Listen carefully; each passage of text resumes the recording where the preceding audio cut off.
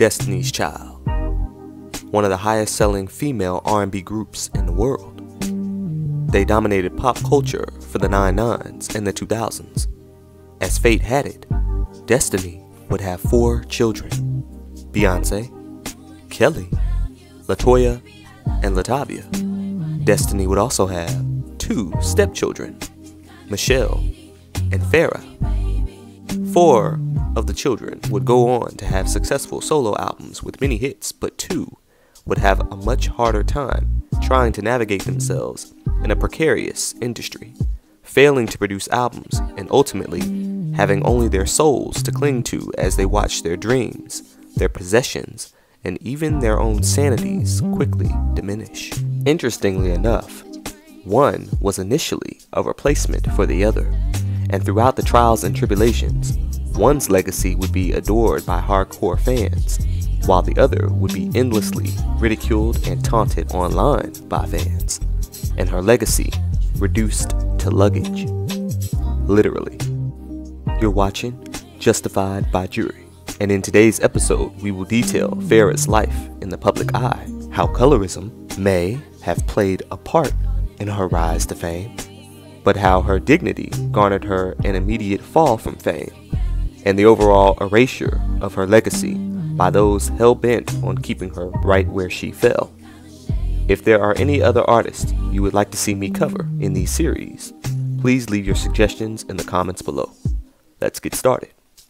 Destiny's Child rose to fame in 1997 with the release of their hits No No No Part 1 and 2 from their self-titled debut album, and would be catapulted to superstardom in 1999 with the release of their sophomore album, Writings on the Wall, which spawned their #1 hit, Bills, Bills, Bills, which would be accompanied by a stylish music video of the girls in a hair salon as a tribute to Beyonce's mother, Tina Knowles, who owned a hair salon for many years. At this video shoot, the girls would have several background extras to act as their customers, one of which was a girl known as Destiny Franklin, which was fitting since she was on the set of a Destiny's Child video. Called for the Destiny's Child audition for Bills, Bills, Bills. So it was an actual audition? It was an audition. Got you. Actually, I was Beyonce's friend in the video, so that was the role that I had. I ended up becoming friends with the ladies, like actually being cool with them. But I pulled up my Bubble Eye Benz 420. Yeah. Okay. Yes. And they already get a SAG voucher. So they're like, who is this chick? Like, she's an extra, like pulling up in better cars than we have, you know, like, and I wanted to like show them LA, show them my city, you know, and so we exchanged our phone numbers, and the next day they actually asked me to come back, and I wasn't working. So they're like, what if we get you paid your same price to come back? I'm like, I won't be here tomorrow. Okay, why wouldn't I want that? Hello. The video would premiere on June 13th, 1999. Now, the number 13 would be an ironic number for the set of events to come for this particular background extra, who just so happened to be in a girl group of her own named Jane Doe, which had aspirations to reach the heights that Destiny's Child had already reached. At this point, Destiny's Child had put in close to a decade of hard work, and though their success was starting to pay off, it came with more issues on the back end as management became more demanding of the girls with little payout financially. In my previous video, The Triumph of LaToya Luckett, I detailed the multitude of transgressions and turmoil that both LaToya and Latavia endured at this time in their lives. Frustrated with how they were being treated, they secretly sought out legal counsel to disaffirm their management agreement with their manager, who happened to be Beyonce's domineering father, Matthew Knowles. He seemed to only show interest in the development of his own daughter, and at the expense of other members. Prior to him becoming their manager, all of the girls had 2 other managers, and LaToya and Latavia sought to get some sense of normalcy back into their routine without being under Matthew's tutelage. So on December 13th, 1999, Destiny's Child would have their last performance before LaToya and Latavia had an interim attorney send letters to Columbia Records, effectively ending their management agreement with Matthew. Little did they know just how much dominion Matthew had over the Destiny's Child name. He had secretly acquired the trademark for Destiny's Child behind everyone's back, so anything with the DC name on it, he owns and is the sole owner for now and forever. He would have a rep contact their attorney and tell them that all Destiny's Child shows were canceled until they get the matter resolved. But he quietly ordered Kelly and Beyonce to continue their performances as a duo for the remainder of December and well into January. After enough shows had been completed without LaToya and Latavia, he went above Columbia and straight to their parent company, Sony Music, and informed them that LaToya and Latavia had failed to fulfill their contractual obligations by not showing up for the shows, causing Sony to promptly terminate them from the act, freeing up space for the group to find 2 new members to temporarily replace them and tie Destiny's Child over to fulfill the rest of their obligations for the year 2000. The next plan was to snag a solo deal for Beyonce, who was the breakout star. But such wouldn't be the case, at least not for a few years. During this time, the team was scouring looking for members who had a similar look and build to the former members, so as not to detract from the group's overall image.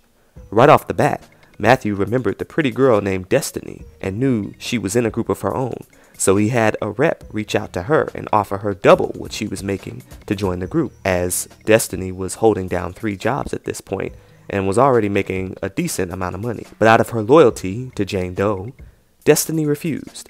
But she did offer a few talented singers she thought might make a great addition to Destiny's Child. In the meantime, one of Destiny's Child's good friends and label mates, R&B singer Monica, had recommended one of her background singers named Tanitra, who had a soulful voice and similar tall and slender stature that LaToya had. Yeah, I was nervous, very nervous. I hadn't danced, and I took dance. I went to a creative and performing arts high school. But when it came time to dance, I chose to sell the tickets for the show. So I learned the routine for Say My Name, and I went home to Rockford, Illinois, and I got, I had a long length mirror, and I would rehearse in my grandmother's bedroom. They would audition her, and she would get the part. But after searching for a member to replace Latavia, Matthew had become insistent on getting Destiny in the group. He had already envisioned their image together and wasn't going to stop applying pressure until he got what he wanted. Eventually, one of the members of Jane Doe became pregnant, putting the group's stint on hold. At the encouragement of her bandmates, Destiny would depart from the group and officially join Destiny's Child, replacing Latavia. Upon joining the group, the new girls had to immediately adhere to LaToya and Latavia's image.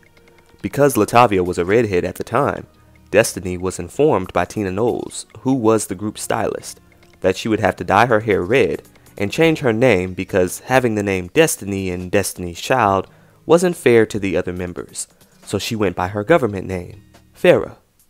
Moreover, Tanitra would have to change her name for the same reason that Calendria had to shorten her name to Kelly, for the comfort of others and because of marketing, so she went by her middle name, Michelle. Why didn't you never use Tanitra? I was told it was too ghetto. ethnic. The only member with their original name was, of course, Beyonce, who had made it her own by this point. Unfortunately, the others weren't granted the same opportunity to turn their name into a household name. As the group became more famous, the strategy in marketing became less Afrocentric in more ways than one. LaToya and Latavia were both brown-skinned beauties with ethnic names. However, Farrah and Michelle were noticeably lighter, but were told to tan often so that the differences weren't too obvious. But I mean, I did have to tan a lot. Tan a lot? Because they wanted Beyonce to be the lightest one? I mean, Michelle, I, and Kelly tanned sometimes, so. Wow. And Beyonce wouldn't tan? Not unless we were at a beach. Wow. And then that sunscreen would be 45. I don't know. Now, it was no secret that with the original lineup, Beyonce was the fairest member in terms of skin shade. But if the intention was to keep it this way, why not just get other brown-skinned beauties to fulfill the roles of the former members? I'm certain there were many who could dance and sing and would have been excellent additions to the group. But Matthew understood the power of marketing and knew that lighter-skinned women were favored more in mainstream media. This had been happening for years, where a darker-skinned man or woman would be replaced with people of lighter complexion, or where someone significantly lighter and more Eurocentric would portray a more Afrocentric person, and simply just get a tan, or in Zoe Saldana's case, get a prosthetic nose to emulate someone more Afrocentric. All as a tactic to appeal to more audiences whose mainstream medias were fixated on a more Eurocentric standard of beauty. Matthew said for years Destiny's Child would study all the great black acts that came before them and would incorporate all the tactics that these acts used to ensure success. One of these tactics was crossover appeal. So in his mind, it was more profitable to have a predominantly lighter group than a predominantly darker group.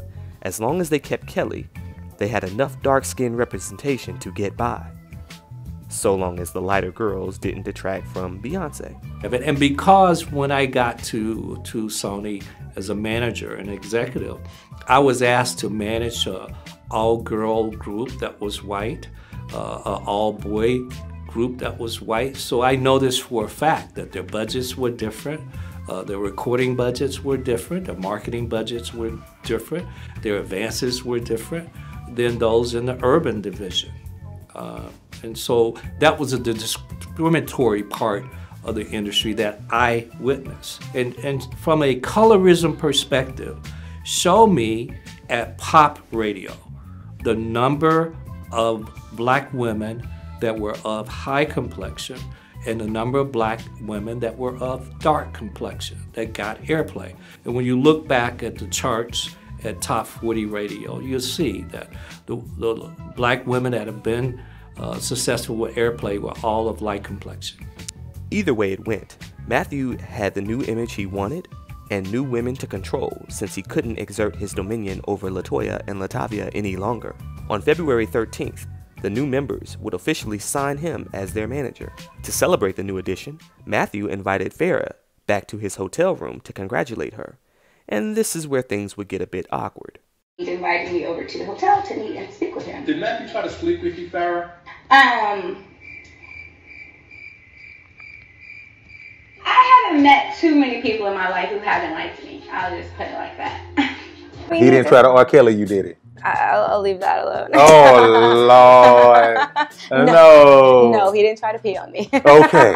It's eerie to note that Farrah could easily pass for Creole, which is an ethnic background blended of European, Spanish, and African descent, in which Tina Knowles and her family are descended from. And Tina's Creole, I guess? Yes. Yeah. Okay. She's Creole, but when her family literally, her great-grandparents are white Frenchmen that live right outside of Paris.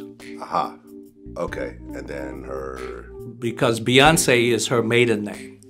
Oh, okay. Yes. Okay.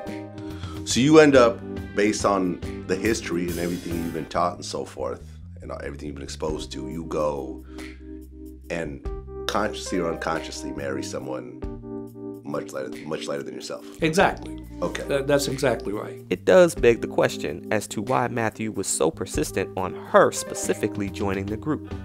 He was asked in a 2001 article about Farrah, in which he replied, imaging, plain and simple, as his reasoning for recruiting her. Matthew's intentions with his new group was total dominion and control over what he saw as his cash cow. But this control and incessant greed was present in multiple facets, including sensuality.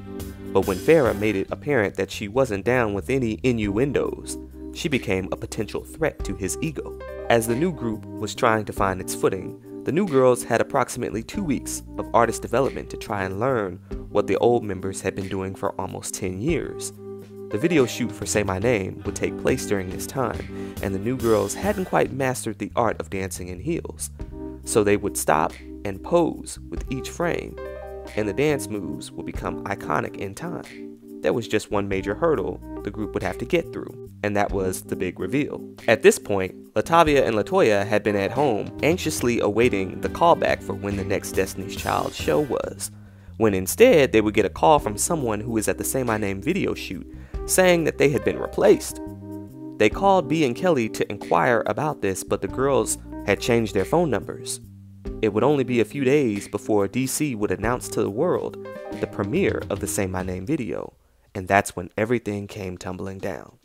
LaToya and Latavia would not only find out that they had been replaced, but also that Sony had dropped them from the label altogether, which prompted the girls to file a lawsuit against Matthew, Columbia Records, Sony, and Beyonce and Kelly the following month. A little known fact is that the lawsuit also included Farrah and Michelle.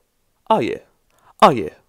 LaToya and Latavia said, since y'all want to defile our names and fire and embarrass us publicly, and everyone listed here is a willing participant, then we gonna file this lawsuit and everybody getting it. Everybody getting it. According to Latavia, in a June 2000 Sister to Sister article, she exclaimed that she was fuming after having seen Farrah perform on the Jay Leno show the day before, wearing a dress that Latavia herself bought in the mall with her own money. Apparently, many of the clothes that they bought while touring with the group stayed with the group, even after they were let go. This is why it was important to find two members who were the same shape and size as LaToya and Latavia. This cut down on budget costs, as the girls would often wear the former members' old costumes on stage as well. But embarrassing headlines and lawsuits aside, the new group struggled to find their new sound together. LaToya was the soprano singer, so they originally had Michelle as soprano and Farrah somewhere on the harmonies.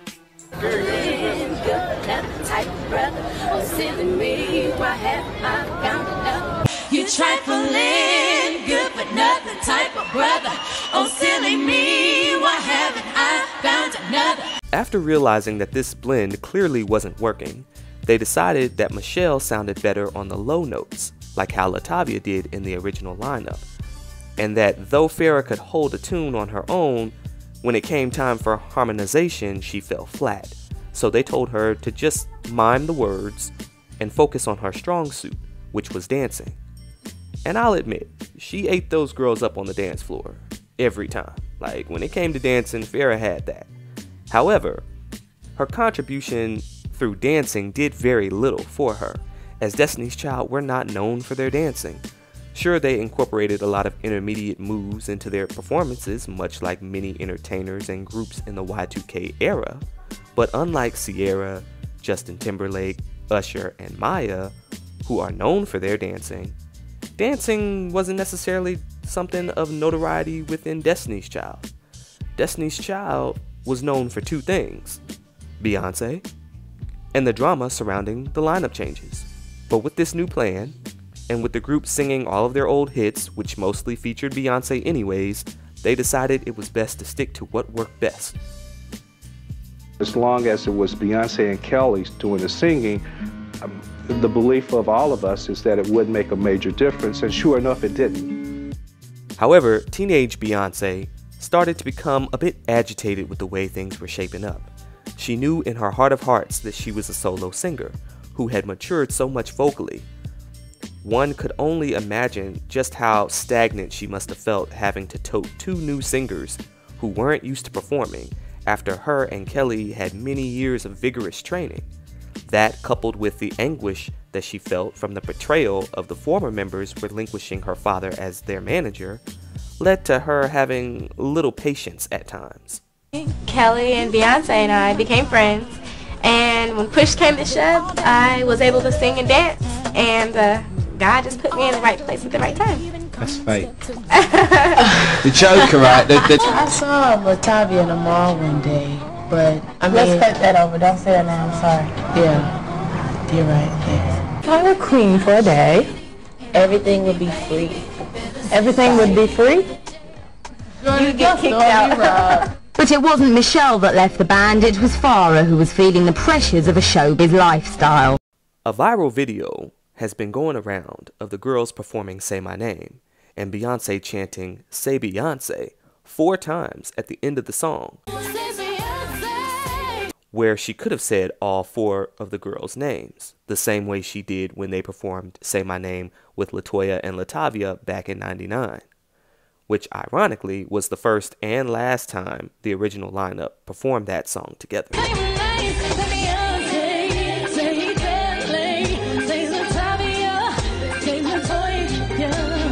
As you can see, Beyonce was clearly over this Destiny's Child 2.0. But she couldn't just up and abandon ship because of all the obligations that Destiny's Child had to fulfill, not to mention the money they had to get out there and earn back for Columbia Records after the advancement they had received. Farrah mentioned that the grueling schedule, management's demands, backlashes from former members, and the overall pressure of still having to show up and show out and remain grateful for the opportunity really took a toll on her and Michelle as well, even putting Michelle into a bit of a depression. They spent the most time together, as contrary to popular belief, they wouldn't spend leisure time with Kelly or Beyonce once the camera stopped rolling. As a matter of fact, Farrah said there was never a time where it was all 4 members in a room together by themselves, having a girl chat and catching up. She said B and Kelly were their stars, and her and Michelle were basically their students. They would put on the sisterhood image for show, but that was it. So her and Michelle would bond over a lot and share many secrets and any deep-rooted insecurities they were battling with each other. However, Farrah said that Michelle would change her energy once she was around the rest of the group and management, which I can understand. I mean, you gotta put on a brave face, like with any job. Yet Farrah wasn't here for the dog and pony show. What she said behind closed doors would be whatever she said to you face to face.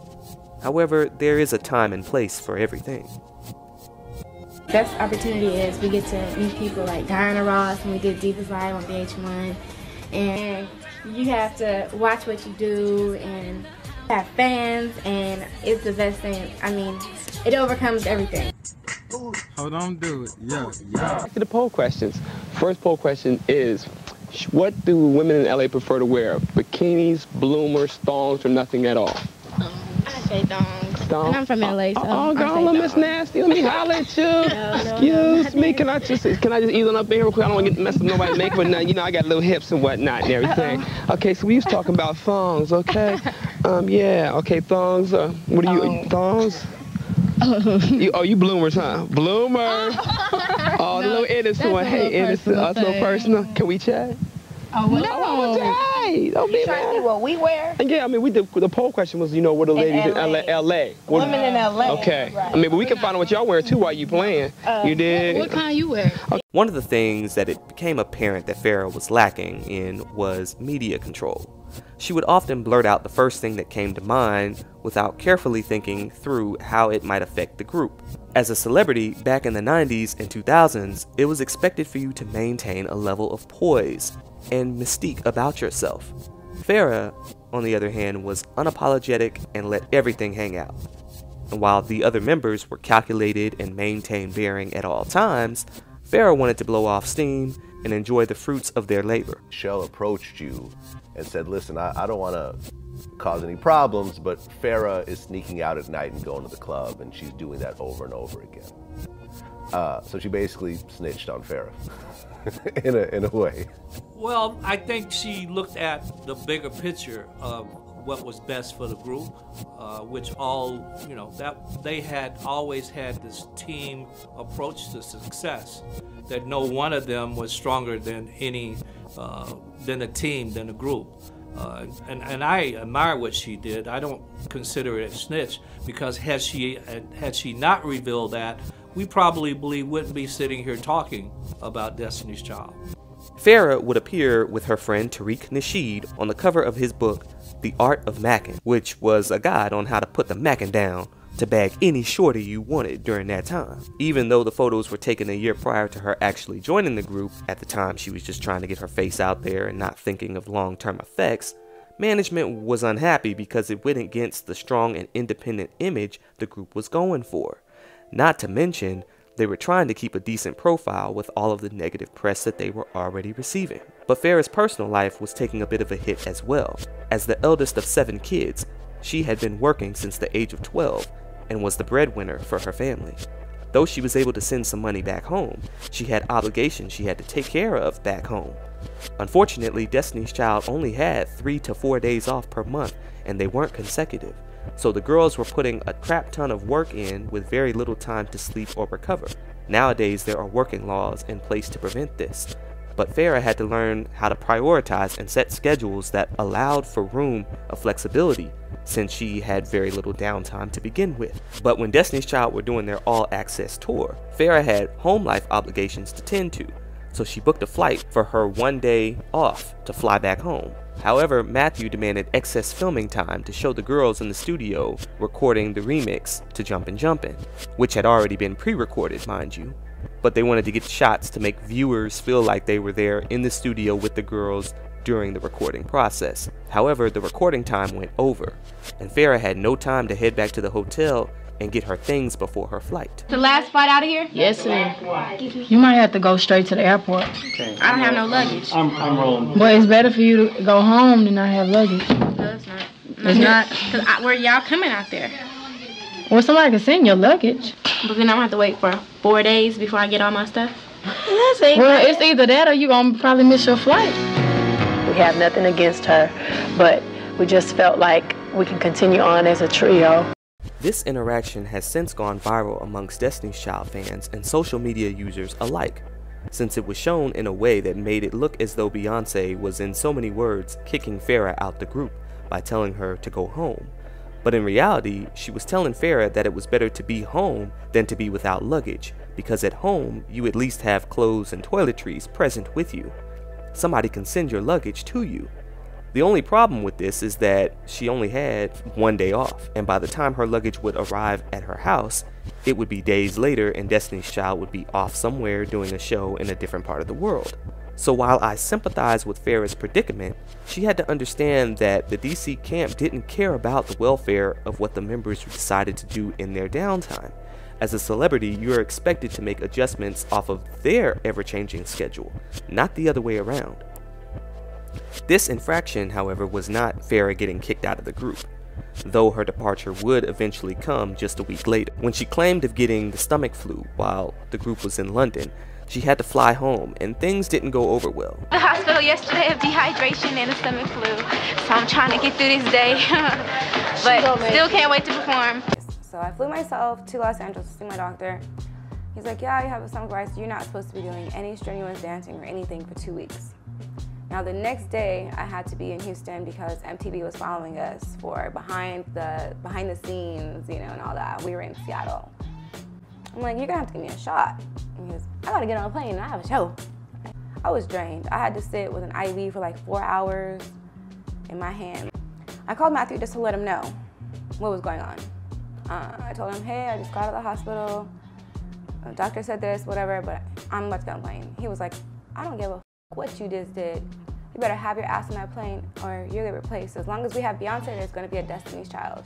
I didn't want to complain because I didn't want to get kicked out of the situation because I seen what happened to the girls prior, so I'm trying to play my part, go to the hospital on my own, take care of my own stuff, and be back. A similar thing happened when Latavia was sick and in the hospital. Matthew tried to have her replaced by the group's choreographer for their European tour, yet DC would end up carrying on without her, returning home on December 13th, 1999. Farrah became a Destiny's Child member on February 13th, 2000, but on July 13th of 2000, the sickness that she was battling had her too ill to participate in Destiny's Child's radio interview. Farrah has a stomach virus. Are you serious? Yeah, she's at the hotel. Do you want to say something? Is she listening? Do you think she's got the radio on? We hope that she feels better and God bless her.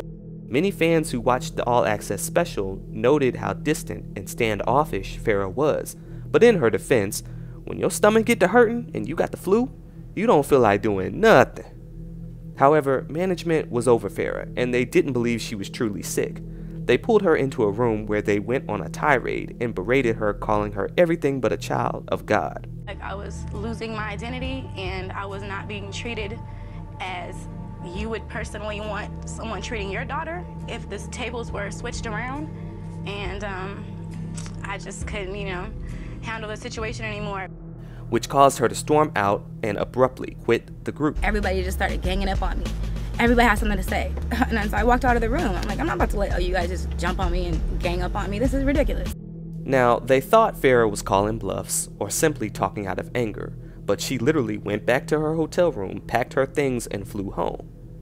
Now, after 3 days and allowing Farrah to cool off, Rather than address her personally, Matthew had Michelle, who was the closest person to Farrah, call her. Michelle called me 3 days later from the airport talking about, hey, are you coming to Australia?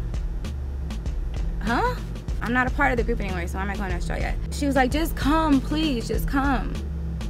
She's like, we only have to finish this album and then, you know, we can do our own thing, just please. Michelle handed Beyonce the phone and she was like, hey, are you gonna come? And that's when I told her, you know I live 45 minutes away from the airport, so even if I wanted to come, that's not gonna happen. Like, I'm like, why are you, nobody called me?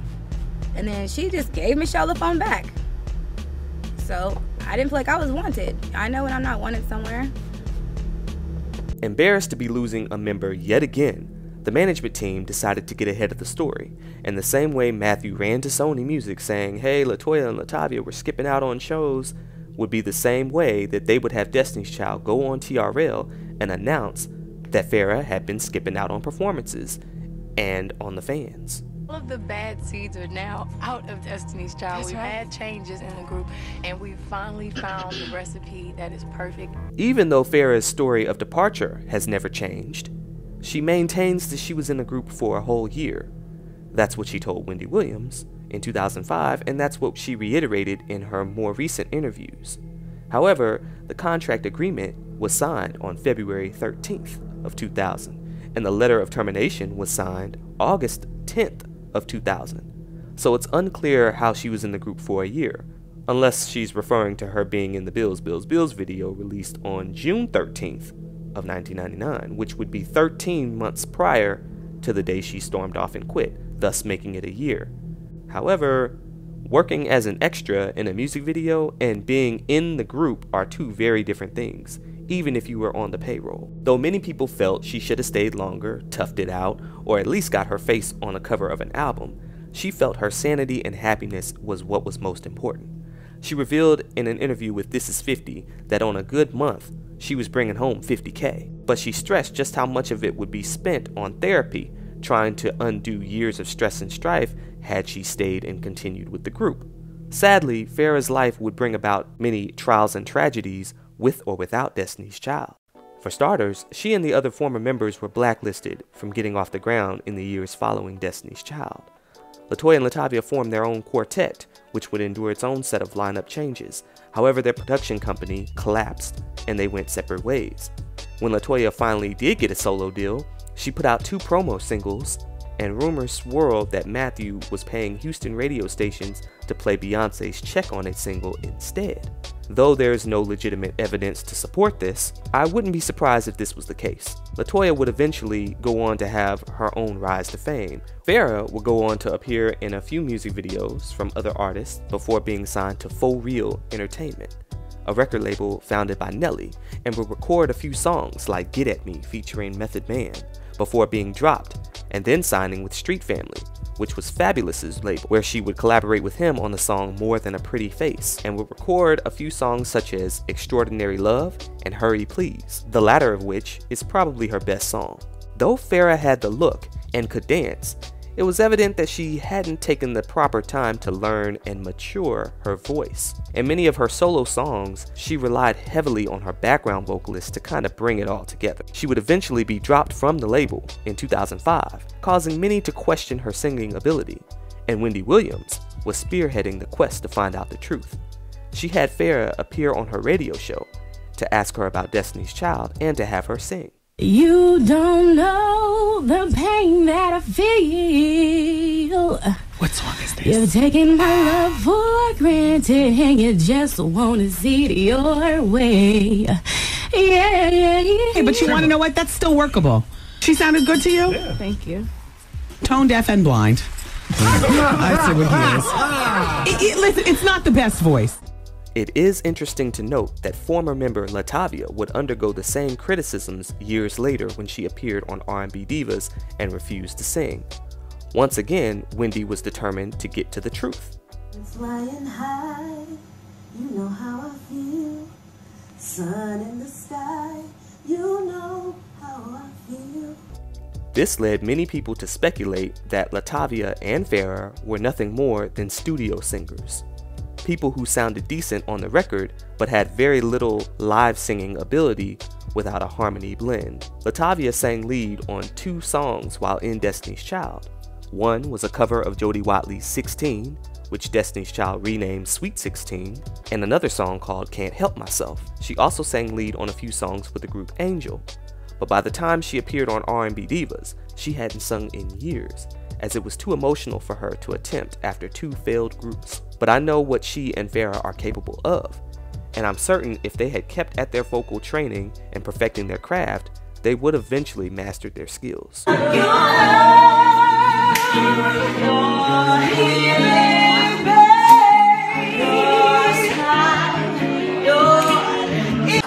On the streets now, good love here that never stops. Oh, I was shy about it, all the things you asked me to do. But in the meantime, between time, Farrah would return to acting.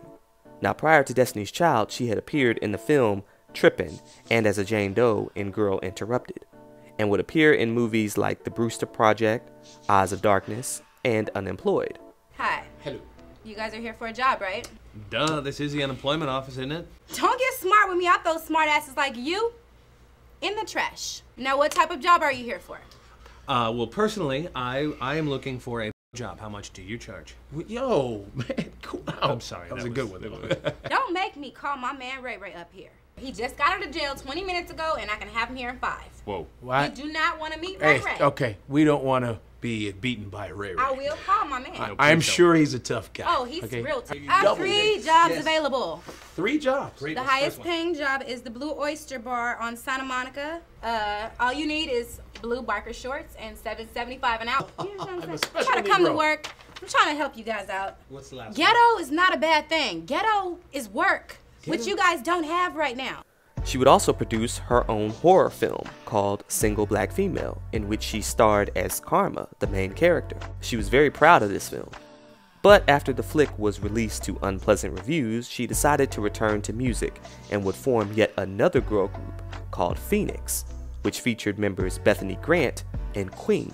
They had a pretty moderate following on MySpace after releasing their song Postboy, which garnered 1,300 plays on their MySpace page, making a little buzz. They would also release another song called Sharpshooter, but everything fell apart for the group when it was discovered that Bethany was involved in adult filmography on the side, which caused her to be dismissed from the group. Yet, she was the lead singer, so with no one to replace Bethany, the group fell apart. If Farrah had nothing else, though, she definitely had her looks, and modeled for Russell Simmons' fashion line, Def Jam University, and was featured in Teen People, Ebony, Cosmo Girl, Today's Black Woman, and even Vibe magazines. But yet another series of unfortunate events would be just over the horizon for Farrah. On April 25th, 2011, she would be arrested for disorderly conduct. It was reported that alcohol was involved in the incident, but Farrah would claim to have been manhandled by the police. She said in the statement, "Unfortunately, I am the latest victim on what seems to be a growing list of those who are racially profiled and mistreated by Culver City police." She would be released hours later on a $100 bail.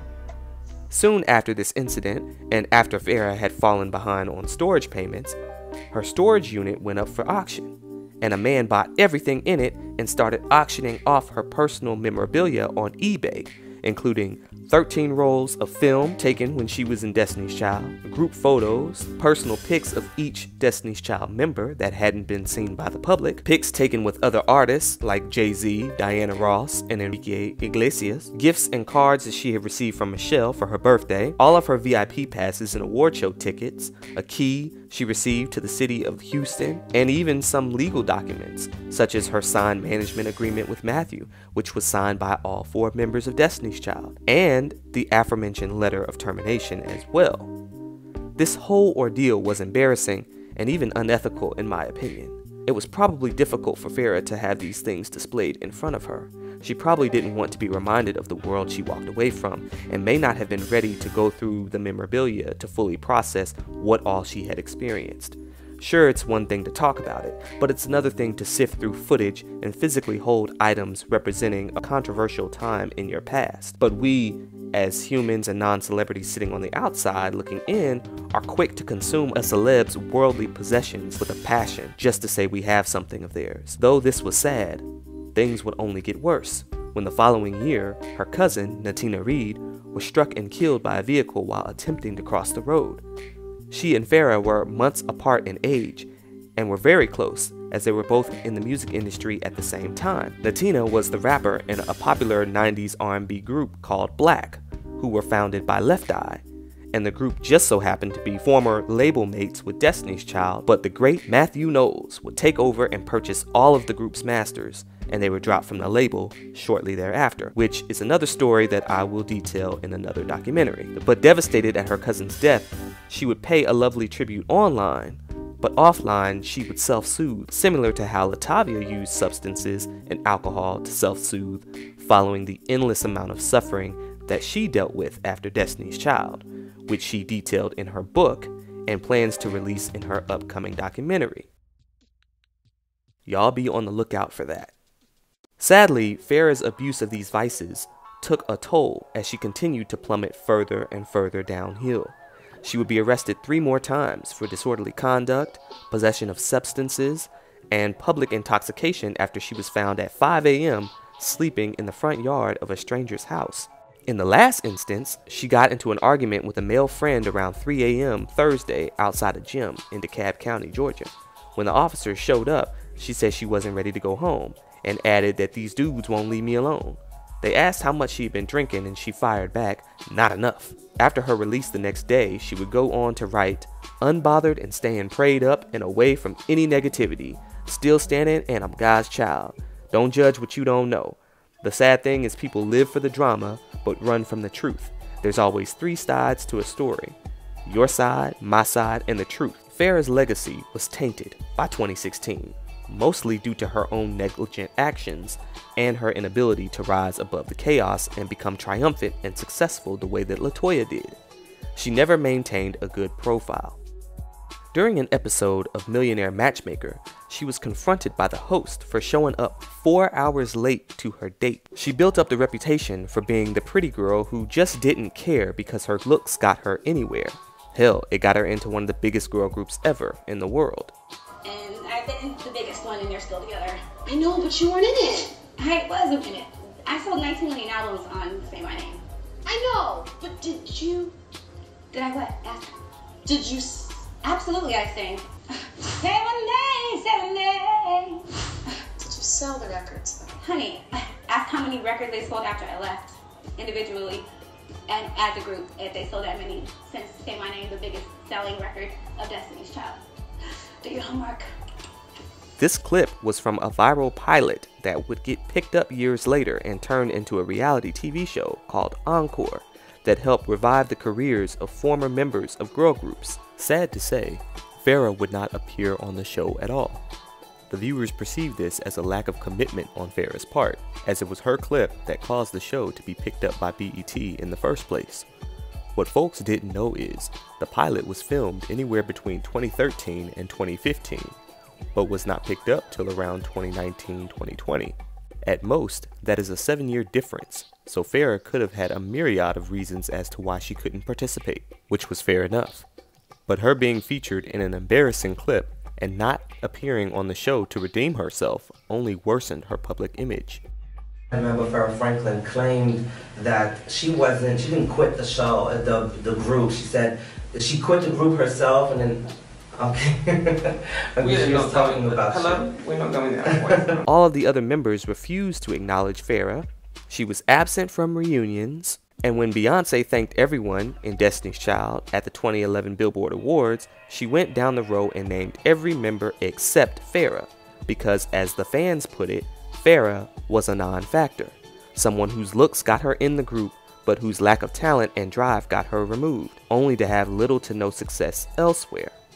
Fans often campaign for a Destiny's Child reunion, but with every member being present except Farrah, because according to them, no one likes her. And she ain't never got her luggage. However, she maintains that she's genuinely happy in her life today. She would release 3 music videos: Magic and Makeup, which is her most known song, Build Me Up with Lucky Harmon, and Stupid Me, which for some reason these two videos were released many years after they were filmed, again showing a lack of commitment and seriousness to her artistry. Had they been released at their respective filming times, they might have done something. I will say that in putting together this documentary, I noticed a pattern of whenever Farrah would get good and ready to do something, unforeseen circumstances always seemed to find her. I know that what I do for a living is not my purpose, so I'm still finding myself along the way. As a young girl, I wanted attention from my mother. I kind of came second to whoever she was dating at the time. I never actually met my biological father. Obviously, I would want to know who he is and look him in his face. There are certain things that I would like to know, and just who my family members are in general too, and just to know what he looks like. For years, she sought to connect with her father. Sadly, in 2017, she would learn that he passed away before having that moment to connect with her. She wrote, "Feeling really down right now. I just found out that my biological father, Rodney Allen Hurd, passed away. Honestly, I don't know how I should feel right now. I never got the chance to see or meet him. Only Facebook likes and comments. And now I'll never get that chance. I have so many unanswered questions that only he could answer. And y'all, I don't know that kind of pain, and I don't wish to know that kind of pain. I cannot fathom how she got through that, if she ever did." She recently appeared with longtime friend Tariq Nasheed on his live. And when she was on there, she was somewhat drunken and incoherent at times, again hurting her public image. This woman has been through a lot, and I know a lot of people don't like her, but I tell y'all what though, there is something about Farrah that with every negative hand that she's been dealt, she's also given an equal opportunity to grow through it and not just go through it. Yeah, right now, we need somebody to come to the stage. And her name is Farrah Franklin. Come on to the stage. Why y'all clapping? Why y'all clapping? Farrah Franklin coming to the stage. Why y'all clapping? Come on. Now, let's clap for Farrah Franklin's boots. Yeah, she represented very well. Very well. I'm on spoken tongue when I saw these boots. What they make say, yeah. Shandala. All right now. She may have lost her key to the city of Houston in the 2011 auction, but the mayor of Houston, Sylvester Turner, would declare August 23, 2022, the city of Houston's Farrah Franklin Day, and the blessings kept pouring in when she was honored with the Presidential Lifetime Achievement Award in Houston in December of last year. All I can say is, to Miss Farrah, I see you. Keep doing your thing. Stay humble. Stay blessed. This is Justified by Jury. Y'all know how to hit that like. Y'all know how to hit that subscribe. If you want to, do so. I'll catch y'all on the next one.